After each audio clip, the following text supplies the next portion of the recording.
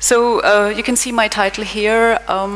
It will already give you an idea what I'm going to talk about. And for this talk, I'm deeply indebted to the pioneers in the field, like Joanna Drucker, Jeffrey Schnapp, and Lev Manovich, on whose thoughts and publications I will draw upon.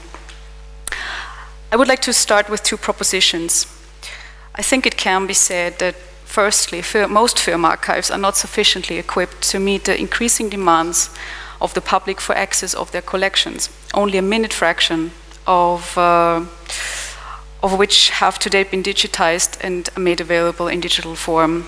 There's an estimation in 2012 that only 1.5% of the collections of the audiovisual archives have been digitized, and I think it's not a lot more now. Secondly, there is not a lot of research done within the digital humanities when it comes to audiovisual material, especially when we compare it with the efforts made in text analysis. So what could be the reasons for this neglection of film within the digital humanities? While, and this is one of my hypotheses, the amount and also the complexity of the data one can find in an average film certainly would call for the use of digital tools. In my talk, I will try to outline some of the potential benefits, not only for film studies, but also for film archives. These two areas are inherently related, because film in particular is in most cases a multimedia, collaborative and performative artwork, which encompasses all image, audio, text, and usually many secondary sources, linked to its production, promotion, and presentation.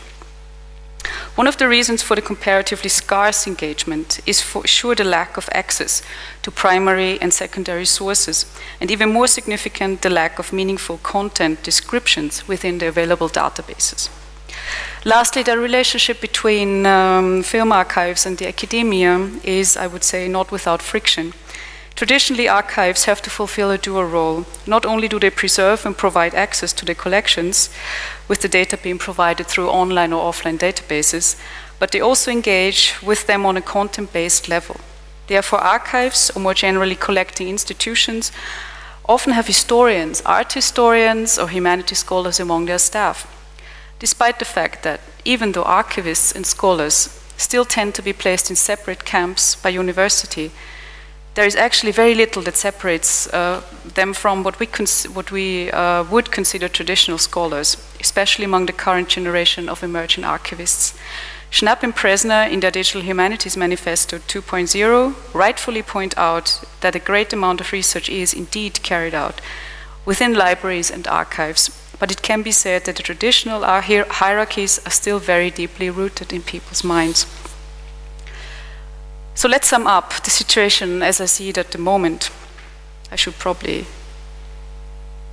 so you have something else to look on while I continue. These are two alternative titles to my presentation. So I wanted to sum up the situation as I see it at the moment. So the digital humanities are still very much text-oriented. Judging from the articles in the Digital Humanities Quarterly related to the topic since its beginning, because I did not find any article that actually dealt with film studies, in my own experience from conferences in digital humanities. Film archives are quite isolated within their own cultural heritage environment and community, and the film scholars still sometimes struggle to be taken seriously among their humanity peers. All these three communities are not very well connected. So it's not a good start for proposing conference papers, or maybe a very good starting point for collaborations for those who are interested in challenge on every level. Let me also start with textual descriptions and paper documents. So I will have to talk about metadata a little bit. I hope you stay with me. It's something that is extremely important among cultural heritage institutions, of course, because basically, if you don't have, this is already a summary probably of what I will try to tell you now. If you don't have good metadata, nobody will find your objects and you're therefore not visible at all. Since the emergence of film, not only the main artwork has been published and disseminated, but it has been accompanied by film-related materials. These consist of a heterogeneous collection of media types and documents, such as handwritten charts, scripts, photos, posters, or something very something as exotic as an EPK, which you probably have never heard of. It's an electronic press kit, but these things can be found in archives really by the thousands. Another example of filmic paratexts are cinema advertisements in newspapers or ads for cinematographic equipment in film journals. Documents like these contextualize the performative art of cinema, not only for the professional peers and scholars, but also for the film audience. The latest developments in the field of social media, posts, blogs, likes, etc., multiply the amount of potential data and sources which offer researchers points of departure. The aforementioned diversity of data still presents a challenge for film scholars when it comes to the diligent and comprehensive online research. On one hand, the digitized documents are scattered among different websites which can be accessed and searched in similarly different ways. Although libraries and archives do their best under their restricted financial circumstances to digitize parts of their holdings and make them available for their users. However, there is not a single entry point where scholars can start their investigations and are directed to useful sources. It seems an impossible task to look through all the relevant websites in different languages to find information on a film title, director, or a topic. This is true for the film historian examining newspaper articles for a special period, as well as a film scholar trying to trace the contemporary discussion on a fairly recent film. In both cases, it would be helpful to be able to search across different platforms, media formats, data types, and time periods. On the other hand, the available material comes in various formats and diverse qualities. More often than not, the scans are not OCR searchable, or the websites lack useful search options altogether. When I presented a computer scientist with this problem, his first question was, what is the query? Is it a film title? Is it a sequence? Or could it be or a frame? Or could it be completely open? His suggestion to a possible solution was retain mind relations between documents, also across modalities, and show them to the user. Guide the user from one information to the next, and show her how the data relates to each other. This leads us to the general hypothesis that text-based and content-based retrieval techniques, combined with effective visualization and presentation techniques, are able to support answering research questions in film science.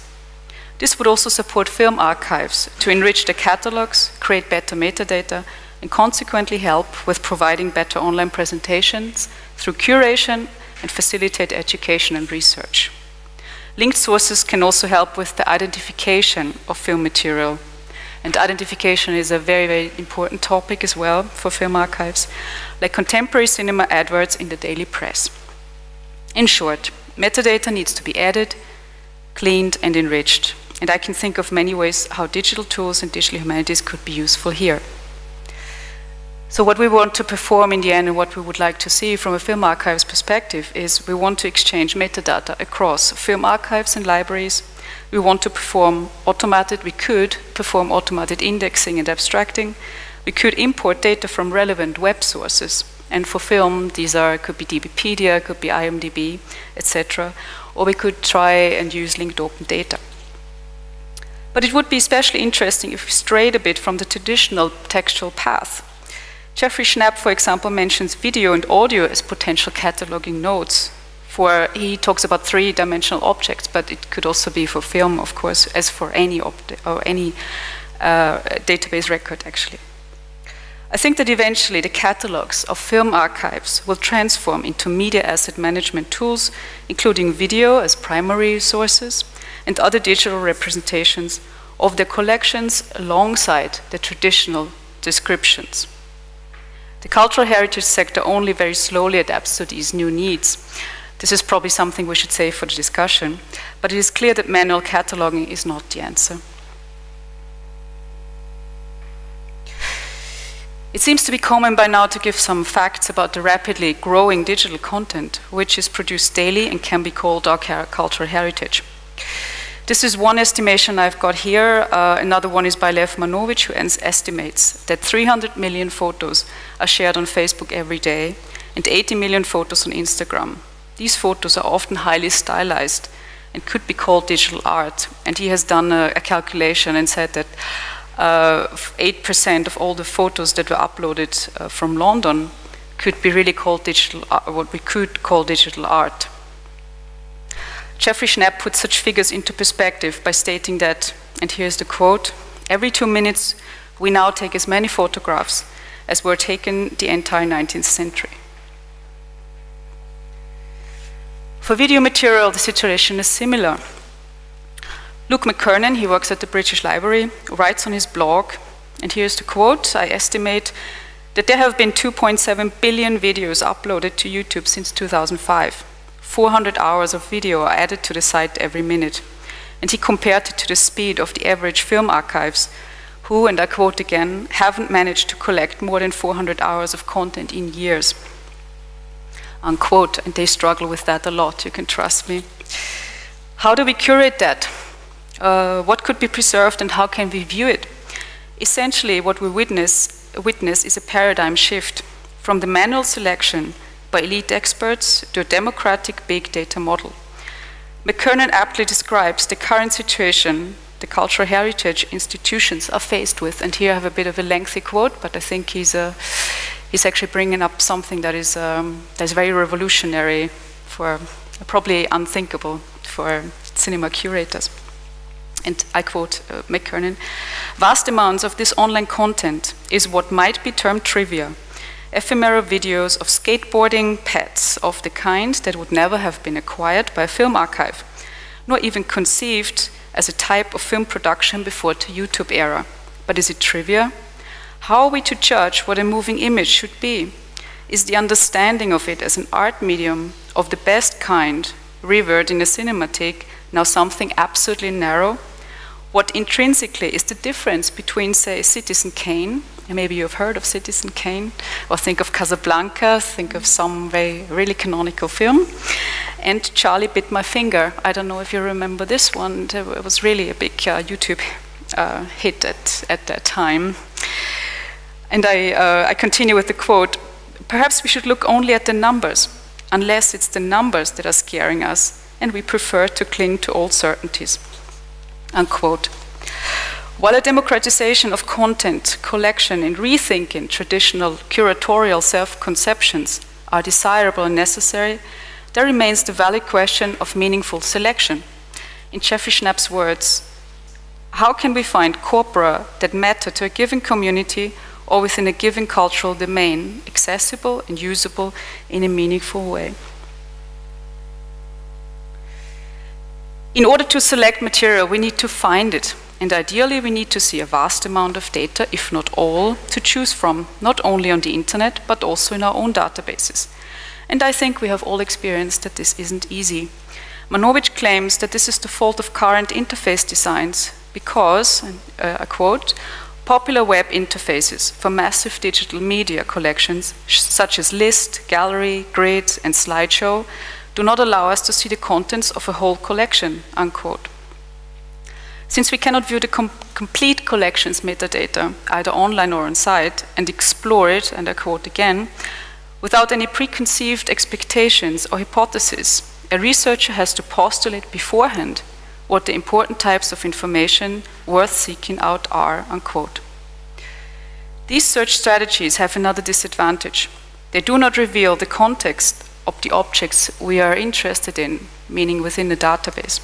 For example, which subset do they belong to? Which are the similar objects next to it, and so forth. How can we therefore discover interesting things in massive media collections? How can we browse through them efficiently and effectively, without prior knowledge of what we want to find? I would like to modify this for the film archivist, and this could be, how can we link documents or media which we did not know existed before and were not linked with each other based on their visual properties or metadata? For film studies, we can develop a whole other set of possible questions. So 2 approaches for this, what I've just been trying to outline here, I would find worth exploring. Firstly, the visualization of objects according to formal visual qualities, and secondly, the integration of user-provided research questions into the retrieval process in such a way that it is driven by the research question. In other words, could narratives serve as a useful way to connect diverse sources in order to gain new film historical insights or pathways through collections. I will focus here only on one of these topics, which is the visualization of media, and I will give you some examples which are all centered within the silent film era. I hope that does not scare you, and mostly based on the work of the Russian director Dziga Vertov.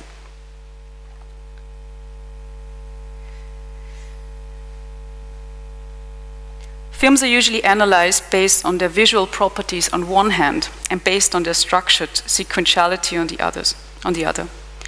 My own specific research interest lies in how to apply the idea of visualization without reduction to film works, and you will see a couple of images of that later.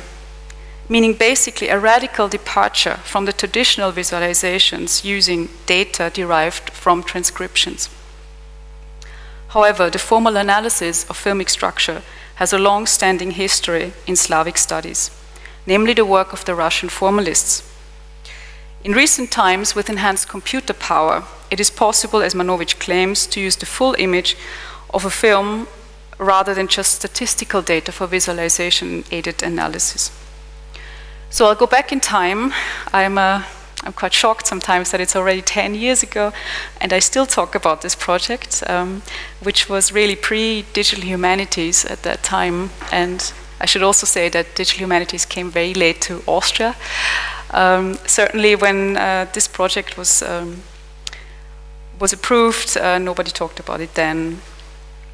I still think it's a good example, and it was is valid for the things I would like to talk about now. In this project, 8 films by the aforementioned Dziga Vertov were manually annotated and served as the ground truth for the computer-aided analysis. The general aim was to gain insights into the highly formalized artistic work by the director by applying quantitative and formal analysis, as well as close readings and the integration of original documents surviving at the Dziga Vertov collection in the Austrian Film Museum. An interdisciplinary project in its true sense. It turned out that different disciplines, specific goals and methods proved to be a constant challenge for each of the partners. And there were 3 partners. There was the Theatre, Film and Media Studies Department of the University of Vienna, the Technical University of Vienna, and the Austrian Film Museum. However, much of what I'll show you in a moment has been the result of my own collaboration with Manovich, which was carried out after the end of the project. Working in a film archive, materiality is one of the keys to understanding historical film elements. So maybe let's go here. This is probably better. It's more appropriate for what I'm trying to say here now. Even though Manfred Thaler, which you probably know, has pointed out recently that the core of the humanities, or he actually likes to point this out, the core of the humanities has not been influenced by technological changes like photography, which is certainly true. There are other scholars like Joanna Drucker who states that and I quote, "The process of creation is inherently linked to the artwork, its perception and analysis." So what you'll see here is a frame of a silent film based on the nitrate carrier, which is the oldest carrier here, and this is one of the collections you would find in film archives, which are film but are also non-film. This was actually collected by we don't know who really, probably a film projectionist, who cut out frames from the films he was screening and then made a collection of it, and you have them in an album. And sometimes we only have 1 frame, sometimes 4 frames. And the identification of these films is very difficult because there are no references. And if you want to look at the project online, please go to the Schlemmer Frames collection, named after one of our archivists who found this, basically. Just somebody left it at the door, as it always is. I wanted to show you this here, mostly to just give you a bit of a maybe tangible idea of how analog film really looks and how it can look and what restoration in the film realm can mean. Let's go back to film studies and David Bordwell, who is one of the most influential scholars there. And I think these two quotes underline this this argument of that we need to look at the production conditions of films. So he talks about film style and how film style is related to how films were produced. And here, film studies, it seems to me, is an effort to understand films and the processes through which they were made and consumed.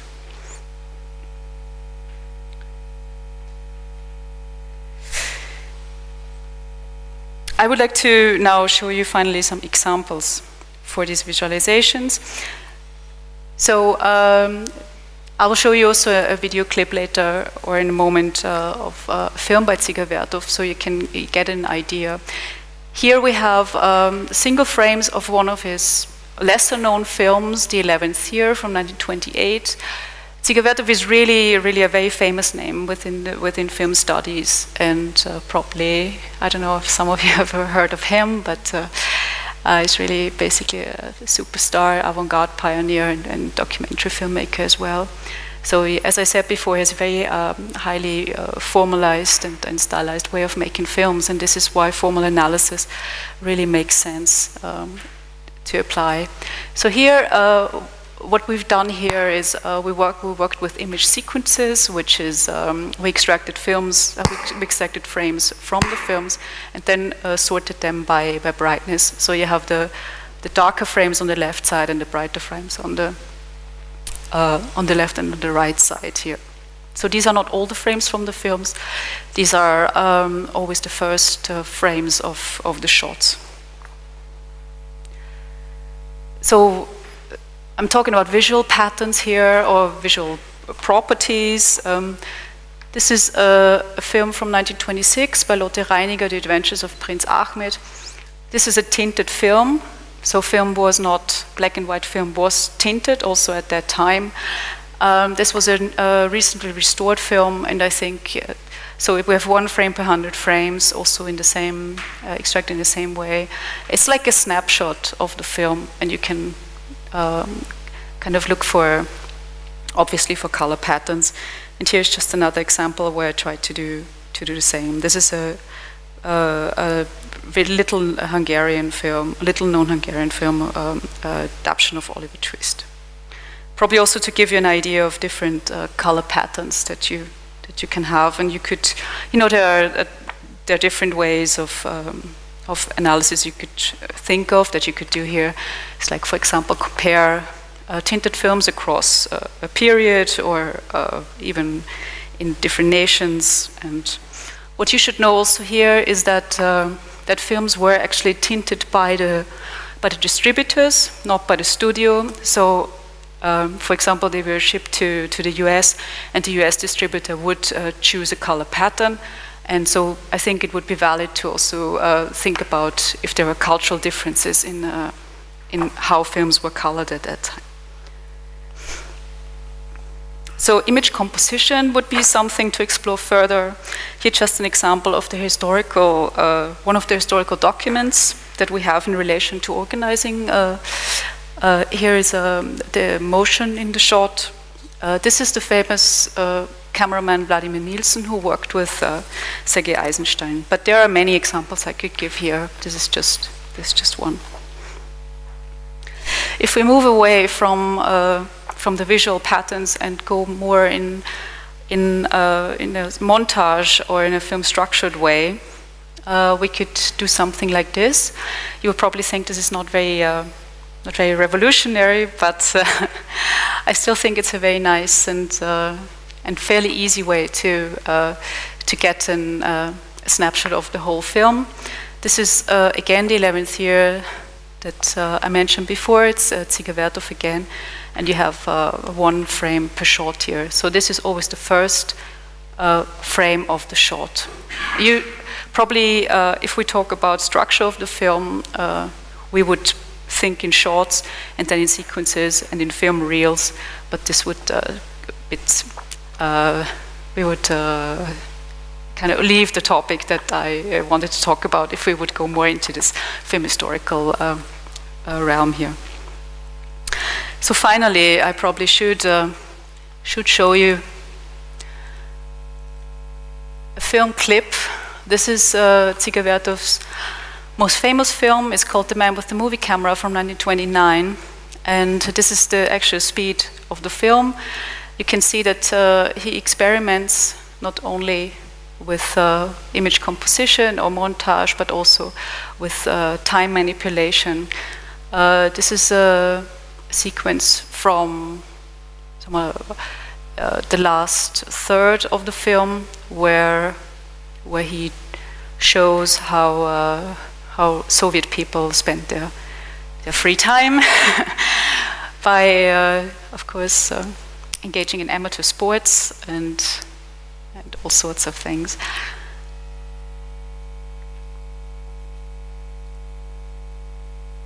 I would really advise you to watch the whole film. It's beautiful, and it's really quite incredible what people achieved in 1929 in terms of editing and frame and image composition.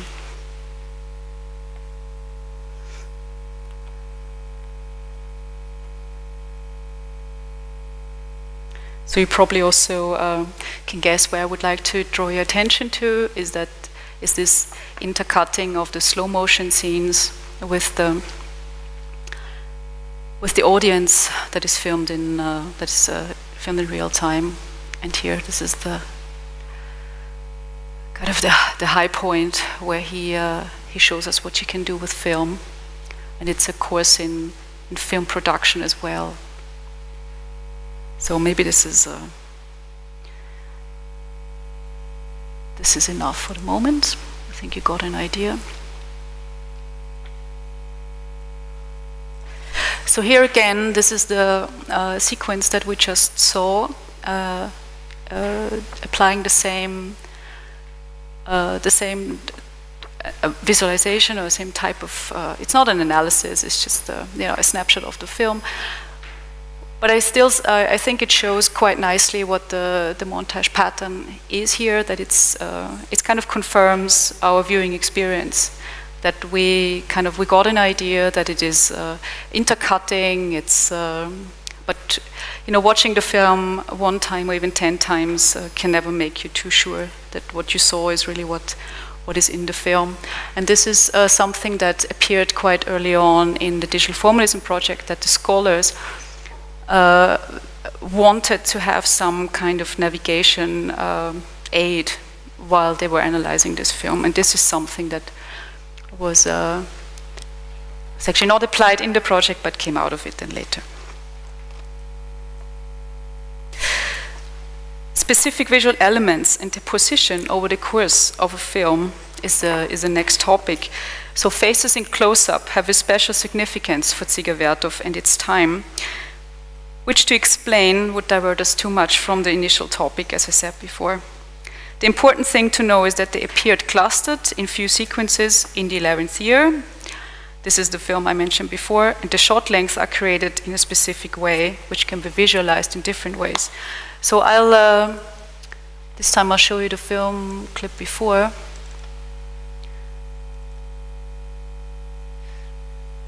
So this is one sequence from the 11th year. It's the film made 1 year before The Man with the Movie Camera, and they can be seen as very closely related. I won't go into too much detail what this film is about. I would just like you to look at how the faces are presented here and how they are intercut again with the main action here, which is this man single-handedly bringing electricity to the countryside. Yeah, it was him. He was the one. You probably know that there were big electrification projects in the Soviet Union, so it was really a lot of work he had to do.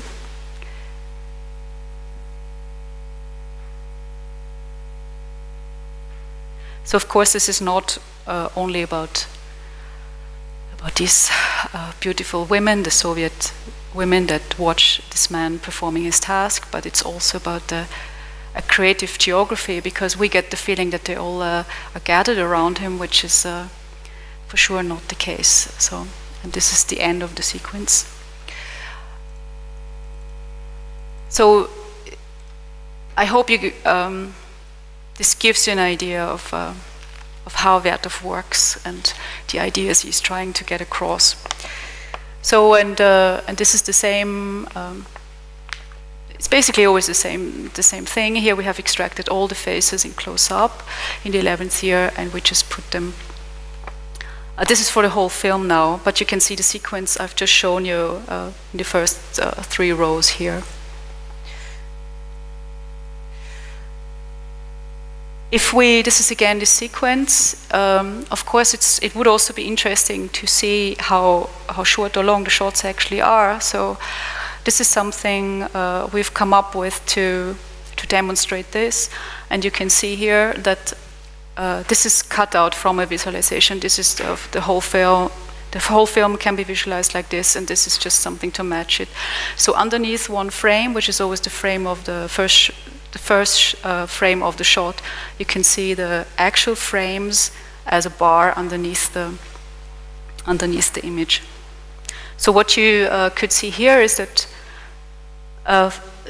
first of all the shots get always shorter, and then especially the shots depicting faces get extremely short then. So these are just 2 other sequences where the images of the faces are clustered, and I would say it's always the same method that he applies here. And this is just a bit of an experiment of different ways to visualize a film sequence. So on the top row, you always have underneath these are three visualizations really combined. So let's look at the first 2 here.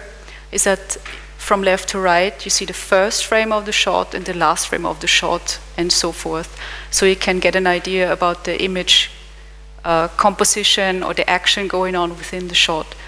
And these two here should depict basically the same, which is to show us which shots have more motion. Are longer. No, this is about the length. So here, the longer the shot, the higher up is the image. And this one is the traditional one that we have seen here. I'm still not quite sure about the middle one, if it really is intuitive, if you can get that this is what we want to express here, but this would be for some further investigation on which visualizations actually make sense and are understandable. So just very briefly, to show that I not only worked on Ziga Werthoff, you could basically do this with any film you can work on. You can extract data from and image sequences. This is a trailer for Spione. It's a quite famous film by Fritz Lang. It's as the name suggests, it's an espionage film. And so this was the same method here, to compare first and last frame of the shot to kind of see if the action moves a lot or it tends to be quite static. I don't know how much time is. 5 minutes. Oh my God. Well, I can stop any time, but I'll probably just go through very quickly then, because as you can guess here, I wanted to talk about georeferencing and just to point you towards a couple of projects I've come across. Here, this is in German it's called Wir waren so frei. It's about the fall of the Berlin Wall. This is a project by the Stiftung Deutsche Kinemathek in Berlin. This is quite interesting. Let me just get to, yeah. So a far more complex project is the recent one on Broadway, where sources from Twitter, Instagram, you have to think of this as interactive, so you can check it out online then, and I'll give you with my slides I can provide also the links, then you can see them. So we have sources from Twitter, Facebook, Instagram, and other sources. And this project does not include a moving image, but we could probably think along similar ways of presentation, including film images. And I just want to mention a new project, which is called iMedia Cities, has just been granted funding within the Horizon 2020 program, and will present films from 9 European archives for research and reuse, but it will not be by far, I think, as ambitious as something like this, which actually has been funded by the New York Public Library. Just one more thing, I don't know, maybe you're aware, you're familiar with this one. It's a text example again, and it's Ben Fry's interactive chart showing the different versions of Darwin's On the Origin of Species. And it's another useful attempt to use spatial visualization. So, and this might be inspiring, I think, for a better presentation of a different version of historical film prints, which is an important and challenging topic in the film studies. Of course, film is not a static media, and I think that if we talk about neighboring subjects or where inspiration could come from, I think it would be worth looking also into graphic novels or comics. And if you don't know this book by Scott McCloud, Understanding Comics, it's really a very good read, and I find it quite inspiring for any analysis in film studies as well. So here McCloud, for example, analyzes how graphical elements organize the story. And he writes that both film and comics are storytelling forms, therefore the relations across the frame are essential. But let's go back to cultural heritage institutions, and let me present some examples of visualizations of collections. Two places I get inspiration from are certainly the Meta Lab at Harvard University and the Software Studies Initiative. I have a short video clip here, if we have time, to explain the project Lightbox. We could just have a look. It's a very professionally made video. The Meta Lab in Harvard did this together with the Harvard Art Museum, and it shows the digitized collection. But the idea is also to show the metadata with it, even down to the very core, as you can see here.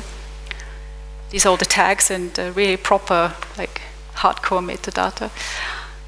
And here you have all sorts of filtering options.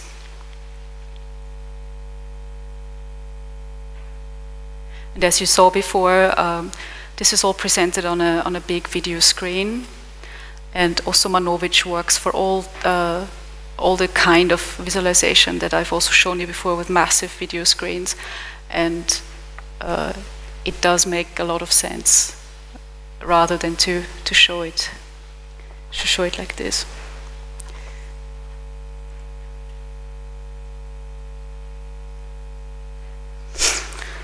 So. This is the last example, and it's again from the New York Public Library, who presents the digital objects also in innovative ways, I think. So you can sort here by colors. You see that the navigation bar here on the right. So you see here, I don't know if you can read it. The Century created the genre, collection, and color. And if you click on one of these little dots here, you get then to the record, and you can see it in the full image.